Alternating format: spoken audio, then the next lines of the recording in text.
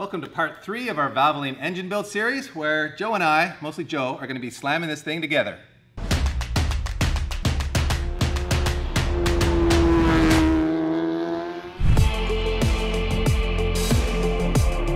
As you would have seen in part 2, Joe's already gone ahead and clearanced all the side seals and the corner seals and all that, so these are now fully assembled rotors. Yes. You have just installed these oil control rings. Yep.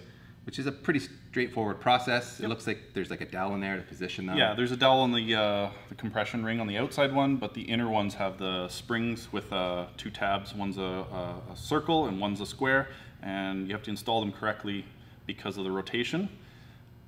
You don't want the rings to spin, so the spring actually holds those rings in place. Right. And they do have to be installed correctly. Right, and their role in the motor is to seal oil into the bearing? Keep the oil from going out into combustion. Right, so like an oil control ring on a piston. Okay, and if you're wondering why they look a little slathered up in the corner seals and stuff, you actually use petroleum jelly to just keep everything in place. Yep. And that obviously gets quickly burned off. Burns off as soon as you fire up the motor. motor. Fire up, so it's kind of an assembly lube for you in a sense, isn't Yep. it?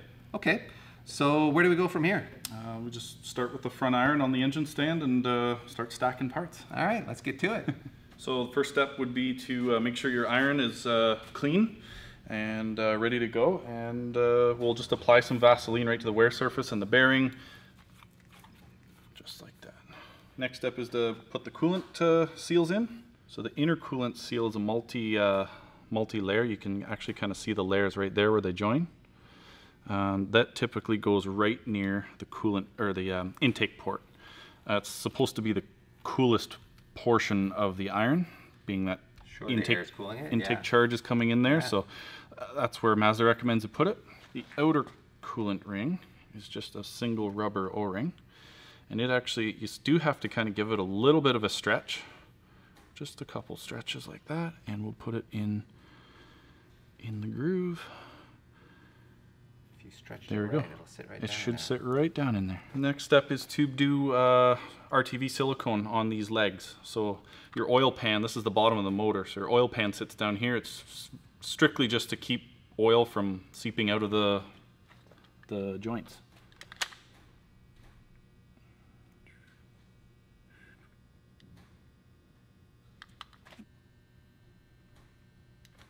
Two dowel pins, one top, one bottom. I start these down on the top dowel first, get the bottom dowel on. There we go, in place. I assemble these apex seals in the slots with no springs to begin with. This ready to go. This just goes right into here. I'm gonna set it up so that the point is at the top 12 o'clock spot. Is that critical, or is that just a preference? Preference, really.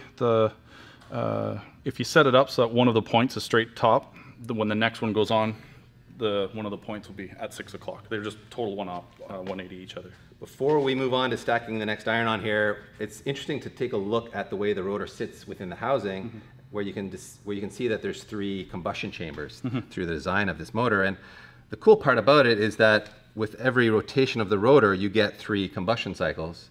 So you spin the eccentric shaft 3 times for every single rotation of the rotor. So the rotor's going 3,000 RPM, the crank's going 9,000 RPM. Yep. And that's why these motors run so smoothly at high RPM, and it's really what makes the design of this engine so original. That's right, Dave just said the word original, which means it's time for another Valvoline original motor oil moment. That's right, Peter. Valvoline is the original motor oil and the original racing oil too, lubricating the race-winning car in America's first auto race in 1895. Were you the driver in that race, Dave? Very funny, Peter, but just like me, Valvoline is better than ever. It's newly reformulated full synthetic high mileage oil offering 50% better wear protection than industry standards. Now let's get back to the rotary building action. Looks like it's time to drop the eccentric shaft in now. Yeah, we'll set this up.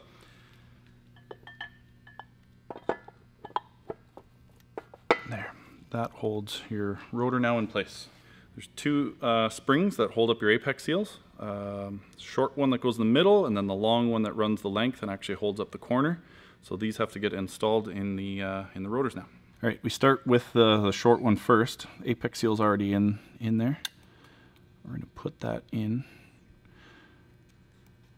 in the groove, and I'm going to use an old apex seal spring to actually push this down and seat it. And I'm actually listening for a click.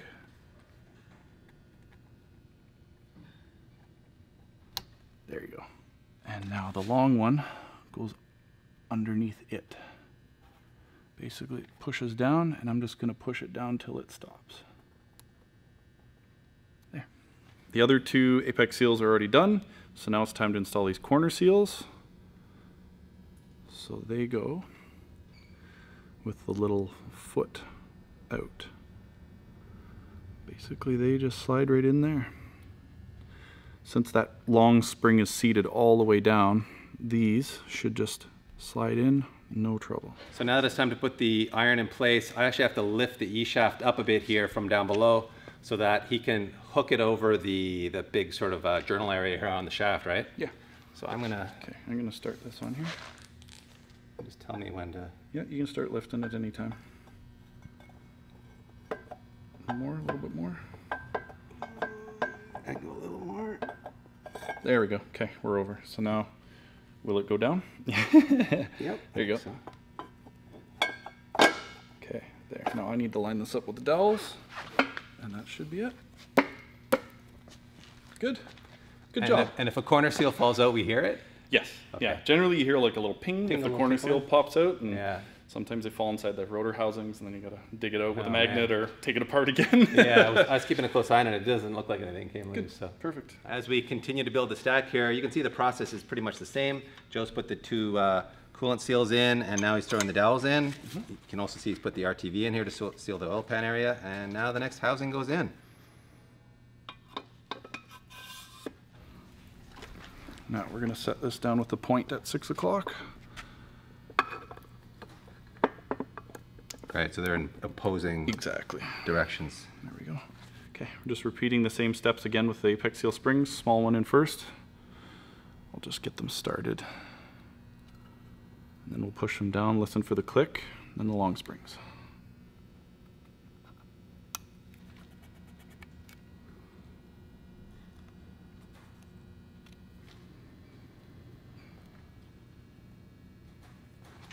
Time to drop the back iron on here, which will complete our stack. And as you can see, there aren't a ton of moving parts in these engines, which is part of their beauty, really. It's a very simple and I think quite elegant engine design, but there's still lots of places you could go wrong.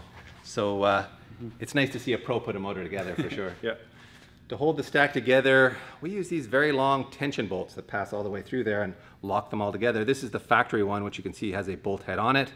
And when you torque it down, you obviously twist that bolt head in. And they're quite strong, but they are not nearly as strong as Turbulone Engineering's stud conversion kit. So rather than having a bolt head on it, you can see it has this Allen style head. And like a head stud on a cylinder motor, this goes into position and then it stays in that position, and you use a nut to tighten and stretch the bolt to torque spec, which is a much more accurate way to torque than it is twisting a bolt head in like this. So this is not only going to give you a more accurate, consistent torque setting, it's also much stronger. And as you can imagine, if you throw a lot of boost into this stack, it'll want to start to come apart. So the weaker OE tension bolts will stretch a bit, and you will start to, blow the head gasket out. It's something Pete and I have some recent experience with. So this will, of course, keep the stack together much more securely in those high boost applications. And you may be asking yourself, why do you need those if you're not going to run a ton of boost through this motor? Well, initially we're not going to run a ton of boost through it, but we want to future-proof this motor so that if we want to get really aggressive with it, we'll be able to do that with these Turbulone tension rods. As you can see, Joe is throwing some oil on the threads here for locating them into the stack. And Turbulone does have torque specifications for these. They're supposed to go into 3 inch-pounds, which I don't know how you're supposed to go that lightly, but I guess it's just finger tight, more or less. That locates it, and then you do your main torquing with the nut on top, which is meant to go to 40 foot-pounds.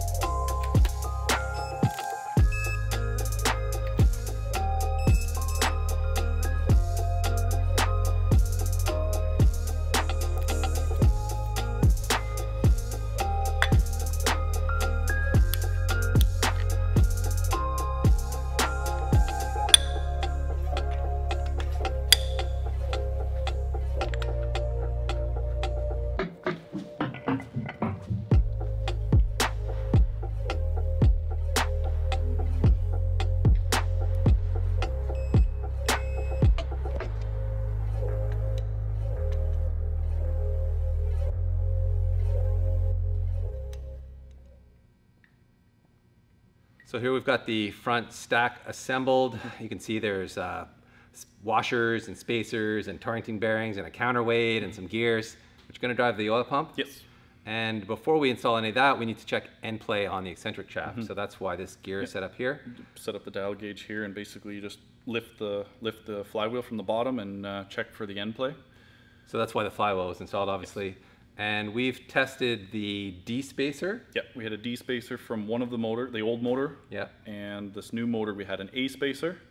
And the D is too far out of spec, it's too loose. And then we put the A in, and now the A is too tight. Right. So there's a B and C spacer in between, obviously, with working the way toward D is the thickest. Yeah. Maybe there's an E as well. Yes. In any case, we need a C spacer to be within spec. To be within the range. Yeah. So I'm going to make a quick run to our local Mazda dealer, and then I'll be right back. Well, we've pulled out the A, and I went and picked up a B and a C at our local Mazda dealership. So now it is time to check this end play again. Well, if the math's correct, we should be at about 25, 26 thou, and that is looking spot on there, isn't it, Joe? Pretty good. So we are in spec. Yeah.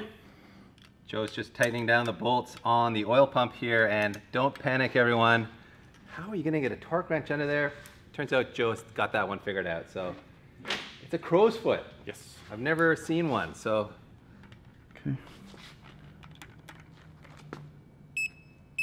How critical is it to torque these to spec, Joe? Could you just do these by hand? Be honest. You could probably just do them by hand, to be honest.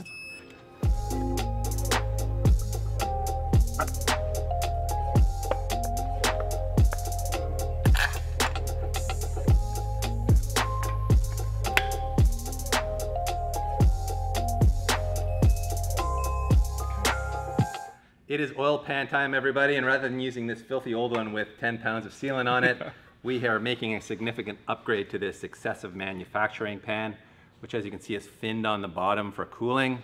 It's a really nice cast piece, and it's very heavy duty. As you can see, the flange on it is extremely thick compared to how thin the flange is on here, and the walls of it are also very thick. So it actually isn't just an oil pan, it's also a stiffener for the motor. It will significantly stiffen up the motor and prevent the housings from want to walk or split or anything like that. And you can also see it's fully baffled inside, and it does add a fair bit of capacity as well. Also uses this O-ring to seal it, and as they say in their instructions, we can also add a thin layer of a sealant on top of that. So we're going to do that now and then drop it in place.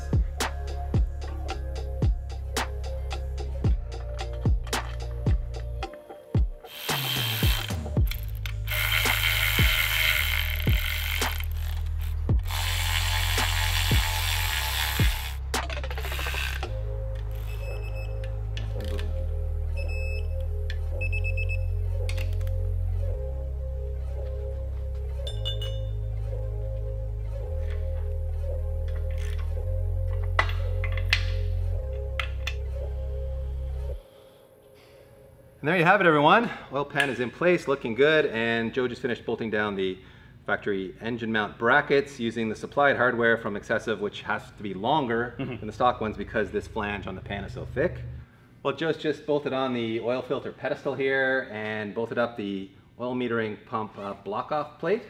So that is a wrap, really, on assembling what we would call the short block, I suppose? Block, yeah, the keg. The keg, if you like, and it does resemble a keg. So thanks for all your hard work, Joe. We really appreciate it. No worries. It's an amazing motor. Yep. It's so unique and cool. It's really fun to watch it come together. And by the way, I should mention, I think we talked previously about this block-off plate and the old oil metering system on these motors and how it takes oil from the pan to lubricate the apex seals. Yeah.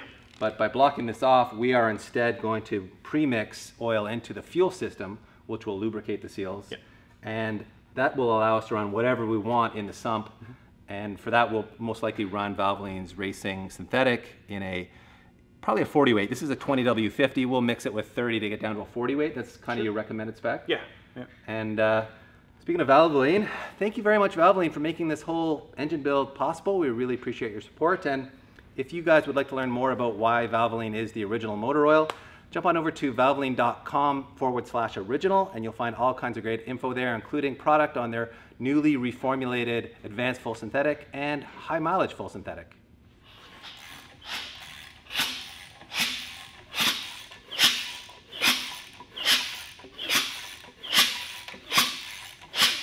Very funny, Peter, but just like me, Valvoline is better than ever. But just like me, Valvoline is better than ever. It's newly reformulated full synthetic high mileage oil offering 50% better wear protection than industry standards.